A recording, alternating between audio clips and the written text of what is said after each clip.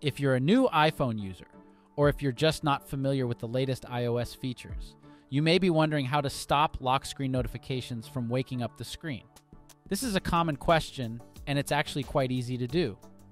Here are 2 ways to stop lock screen notifications from waking up the screen on your iPhone 15.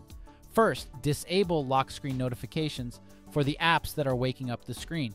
To do this, go to Settings and tap Notifications. Then scroll down to the list of apps and tap on the app that's waking up the screen. Under Alerts, tap on Lock Screen to remove the check mark. This will prevent the app from showing alerts on the lock screen. The other option is to choose Never in the Show Previews menu. To do this, just go back to the notification screen and then tap Show Previews.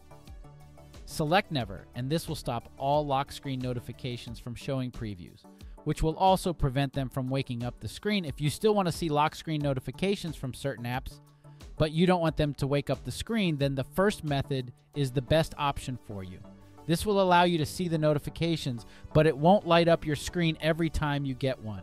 If you don't mind not seeing lock screen notifications at all, then you can choose the second method.